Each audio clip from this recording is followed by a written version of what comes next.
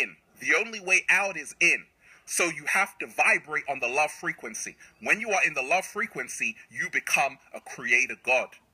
We are made of stardust. Ralph Smart is telling us that if we vibrate about love, we are a creator God. Ralph Smart and others are very New Age. They will tell you some bits of truth, but never the truth of Jesus Christ in Scripture. In this video, he was actually quoting from Scripture, but for his purpose and needs. He's talking about outer space. He says NASA's not a straight answer, but he says they're not telling you the real info, right? He's not telling you about flat Earth and God's creation. No, he's telling you about planets and infinite alien beings out there, the soon coming alien invasion. A lot of us think that that will be the rapture of the church. Then the world will have to explain it away. A lot of the New Agers will probably come into play and see the aliens are good. We've been contacting them through meditation and yoga and blah, blah, blah, all this New Age garbage. Those Christians had to go in for some vibrating upgrades or something New Age. Ralph Smart, a New Age person talking about outer space, gives you what seems like truth but leaves out Jesus Christ, mentions the Bible but for his purposes, for aliens and outer space. I've been talking to people lately about this. This is part of the deception. This is part of the globe deception. He even used the word global pandemic and problems.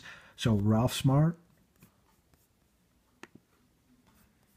1111, that's about like people that open their third eye, talk about reoccurring numbers. Slam dunk pose, covering half his face and leaving one eye revealed.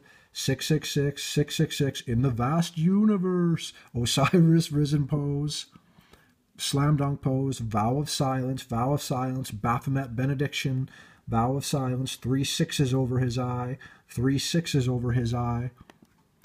Teal Swan is another New Age person. Look, open your third eye chakra, right? And outer space lies. Put on a space helmet. We're going to space. When your third eye has seen too much, and it's the all-seeing eye, that's our enemy in this world. Satan's eye, more Satan's eye. 1111, repeating numbers. Open your third eye. There's the third eye. Look, they're so extremely, supremely enlightened, doing the Uttara Bodhi Mudra, They have enlightenment. They don't need Jesus Christ. They have Mother Nature and raising their vibrations and aliens. Outer space.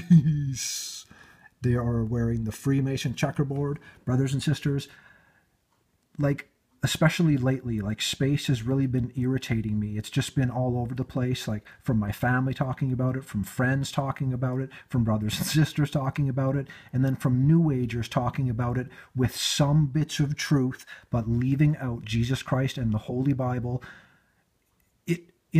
I fell for some of this stuff when I was first waking up. That's what happens to a lot of people. They realize that there's something really wrong in the world, or they learn a big truth, and then they go on and watch these New Agers because they're all about love and peace, bettering you, your higher self, raise your vibration. We need Jesus Christ. That's all. We need his finished work. Being a good person, right? We should want to be that for God and for ourselves, but that doesn't get you salvation. That doesn't do anything for you. Jesus Christ has finished it all. Please be aware of the New Age and the space deception, the soon coming alien, blah, blah, blah, blah, blah. Brothers and sisters, I love you. Thank you for walking with me. God bless you.